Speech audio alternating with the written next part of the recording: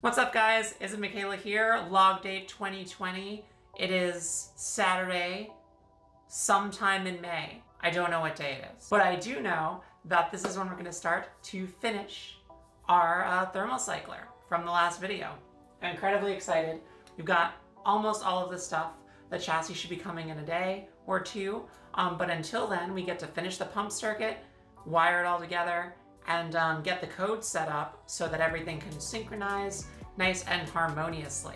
So by the end of this video, hopefully, we'll have the entire thing made. In case you missed the last video, I highly recommend getting sort of caught up on the PCR project by clicking up here on, it's not a card, it's like a bar thing. It's just like, you know, it should be doing it right now. Just like descending, should be right here, hopefully here. If you are all caught up, welcome back. Here is what we made in the last video. It's beautiful. It's got a heater circuit and a temperature sensor circuit. And so this week we're going to be adding a cooling circuit to it and getting it all coded up, wired together, and in a nice pretty little container. I can't wait. I'm so excited. Hope you are too. Let's do this thing. So our cooling circuit is going to be essentially pumping cold water through this heatsink. This heatsink is going to be glued or taped to the side of our PCR chassis. Cold water is going to flow through. It's going to suck away the heat. We're going to be happy. Now, to pump the water, we're going to be using a peristaltic pump, which looks like this. It's a really small pump, only 12 volts, I believe, of power. So we just have to combine this with a 12-volt power source and use the same trick we used in the last video. So if you remember from the last video, we used something called a transistor, which looks like this, to turn our heater circuit on or off depending on a signal that we send out with the Arduino. So for this pump, we're going to be doing exactly the same thing, but instead of passing current through a relay, we're going to be passing it through the pump to turn it on. Now you might ask, Michaela, why do we need this? Why can't we just have the Arduino send power to the pump without using a transistor? Short answer is that there's not enough power in the Arduino. There's not enough juice. This thing takes 12 volts of energy. There is no way that the Arduino is going to pump out 12 volts. Also, the current that the pump can draw will short out the board. It's a mess. So for high voltage applications, you're going to want a more powerful voltage source like this thing. But using a transistor, you can send a small, like 3-volt signal from the Arduino and use that to switch your 12-volt signal to the pump.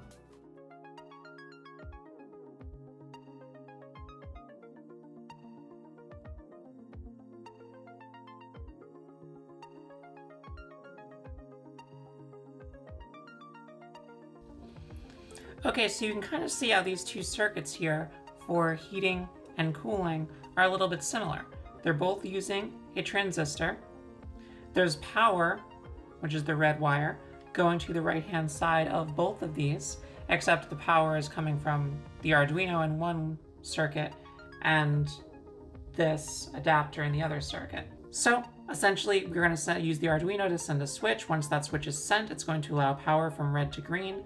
Current is going to flow, and then it's going to flow through this little circuit, which sends power to the motor.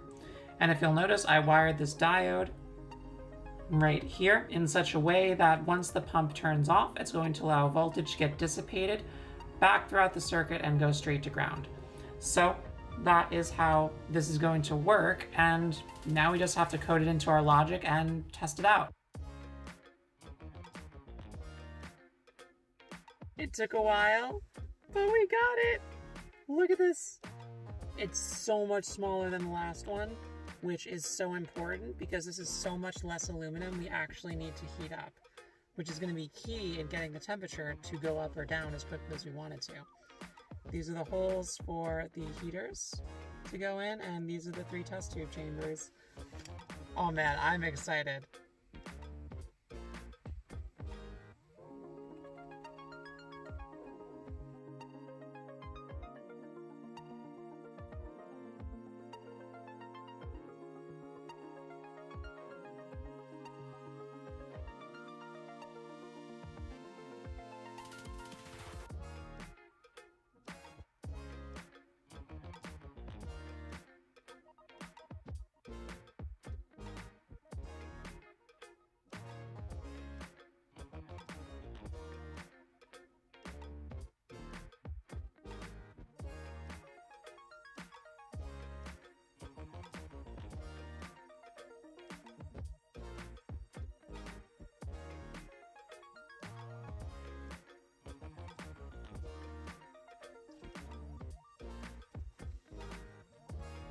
So yeah, I'm gonna plug it in, load up the code, and see if this actually works.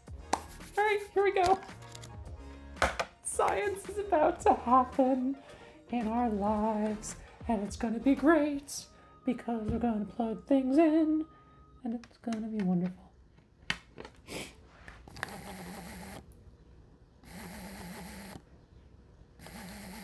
Okay, good. Pump is going. Do you see that? Okay, pump is running. Okay, now we just need to upload our sketch to... Do you see those bubbles? Everything's working. Now we just need to upload our program, which has the times in it, to... Oh, I think it's actually working. The heaters are on. The heaters are on.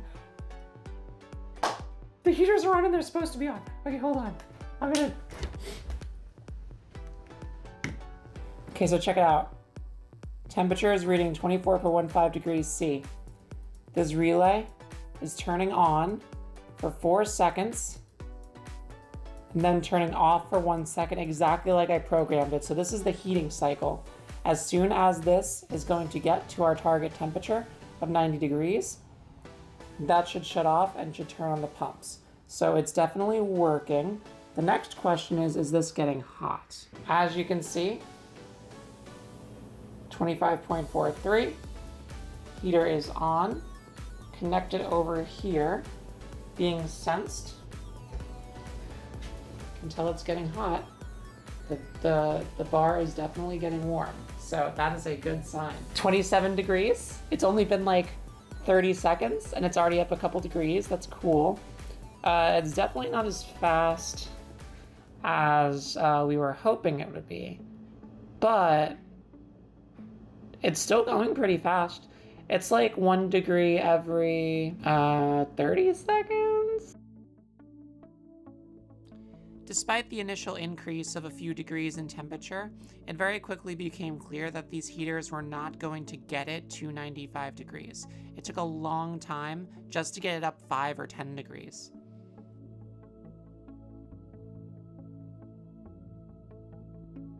Hey guys, so a quick video update. Because we could not get the instrument up to temperature effectively, that means one of two things. Either the heaters aren't strong enough or the heat transfer isn't good enough. So we got to test both of those things. So in light of that, I removed the heatsink from the heating instrument, from basically the chassis, so we can examine how well this heats without the extra metal that's stuck onto the side. I thought that was going to be negligible, but it might not be, so we're gonna see. The second thing we tried to maybe fix is the thermal conductivity. So if there were some air pockets in the chassis where the heaters were, that would keep them from heating as well as the direct metal-to-metal contact. So I put some thermal paste inside the holes here and here, and put more thermal paste in here where the temperature probe is. So we're gonna give this a run and see how hot we can get this chassis without any extra bits attached to it. Removing the heat sinks did a lot to help the problem, but it wasn't nearly good enough. We need this thing to get up to 95 degrees, and we could barely get it up to 50. This is kind of confusing since I know that my math wasn't wrong when I calculated how much heat we needed. So it might have been a heater issue. That's the next thing we need to test.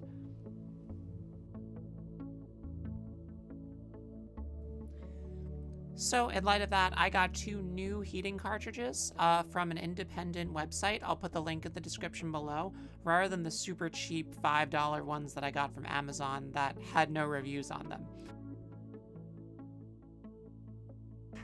Okay guys, I swear to you, I left this going for like 3 minutes. It's already at 56 degrees? Holy crap! This is heating up so much. I don't even have that much thermal paste. 62? It was the heaters. The heaters were the problem. It's at 70 now. It's going up 8 degrees per second. What? This is crazy. I feel it. Like, I feel the heat. It is really hot right now. Oops, sorry. It is really hot right now. Family friendly. 82. 88. Come on, get there. Get there, sweetie. You know you can get to 95. 94.6, 95.12, 98.6. Yes, it's over 100. We did it.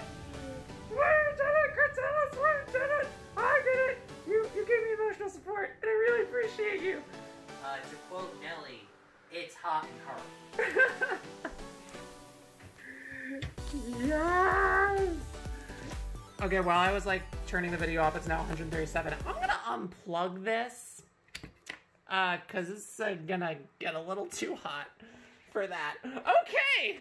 Yeah, this is really hot. Many things are burning right now, so we're gonna have to do some cooling damage control. This is why I made the control loops. Next time I won't get it to 150 degrees. It'll stay at 90. It'll get cooled by the water. Everything will be okay.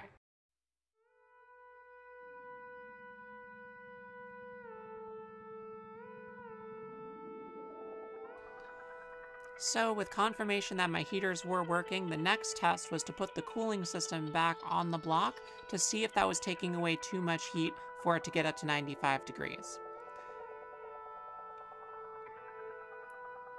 This is really the best way to troubleshoot something in engineering. You take away one variable and test the system. Alright, I've left this going for a few minutes. It's pretty clear this has reached steady state. It's not getting above 44 degrees with this cooler attached. And so, we decided to go back to the original plan, which was using a cooling fan to reduce the temperature. Now, we said before this wasn't going to cool it nearly fast enough, and that's still true, but given the choice between not cooling it at all and using a fan, the fan will definitely help things. So I connected the fan to the same circuit that I connected the cooling pump to. It was actually pretty easy to replace, and we're gonna give it a final go. Okay, well, we changed out the liquid cooling system for a regular fan, and we're gonna try to test this loop for one final experiment to see the results of our handiwork. Hold on, this was supposed to be cooler. Let's do this. Okay, I just attached 2 grounding wires to the ends instead of just having one grounding wire. It already jumped up by 8 degrees. Maybe that was it. Or maybe it was just a giant coincidence. I don't know, but either way, the temperature's going up. So, holly freaking Luya. Okay, I see you. 76. Almost at 90. Oh my goodness. 82. And as soon as it hits 90, that fan is gonna turn on. Wait for it. Well, 95. As soon as it hits 95, this fan is gonna turn on. 95. Turn on. Yes, you see it? Do you see it going? Okay, fan has turned on, which means it's now going to cool down to 55 degrees. Let's see how long it takes to cool to 55 degrees with the fan. Now, this is probably going to take a long time, given that it's not liquid cooling. 65. Oh my god, I can't believe this contraption is working. 63. Come on, come on, come on. 56.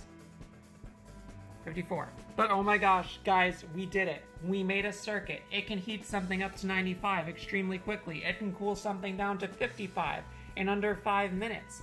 This actually kind of worked. And I'm so psyched for this. What is up, guys? So this concludes my foray into trying to make a PCR reactor at home. And we learned so much. I am so happy with how this turned out. It was really complicated and we had a lot of setbacks. Not only did we had to learn how to make a lot of these different circuits from scratch, but our liquid cooling system ended up not performing as well as we would have hoped because it took away too much heat and our heaters were not strong enough. So we had to change to a fan, which actually was getting the job done. I think my favorite part was just sort of seeing it all to come together. Seeing the heaters and the coolers and the temperature sensors all work in conjunction to get this thing going was, I think, my favorite part. But either way, this was such a cool project. I'm probably gonna press pause on this for now because I think it's pretty much kind of finished. I did what I set out to do. I got a 5 degree per second heating increase. We figured out a workaround to the liquid cooling, and honestly, I'm really satisfied with this. I think this was an incredibly fun project. Some issues that I still think persisted was that the heating coils took a long time to actually get going. I'm still not sure why that is. I'm not sure if that was a default thing of the heating coil itself, or if that was because of my wiring. If anyone in the comments wants to venture a guess, I'm happy to hear any suggestions. But yeah, I think this is awesome. This is a wonderful first video series, and I can't wait to make more robots and cool things for you guys. So definitely subscribe, give this video a like, stay tuned. I'm gonna be building way more stuff. It's gonna be awesome.